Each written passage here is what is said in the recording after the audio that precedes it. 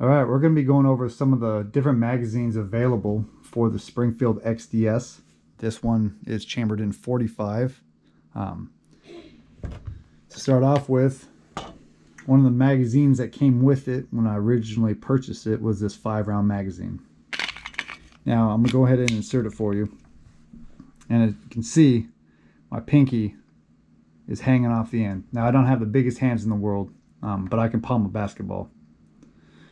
When engaging targets with one of these stock magazines, I'll call it, I don't have a whole bunch to hold on to.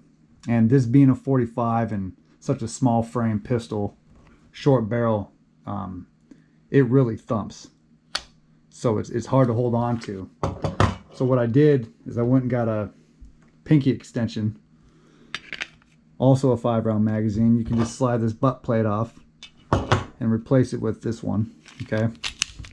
And that really seemed to help. As you can see, my pinky now has something to hold on to. One step up better than that, though, in my opinion, is I went and bought a couple 7-round magazines,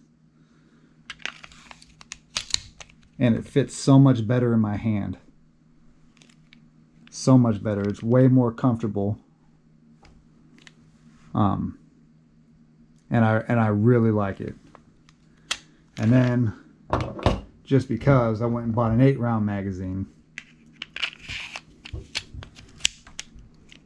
and it's even bigger, a little bit harder to conceal,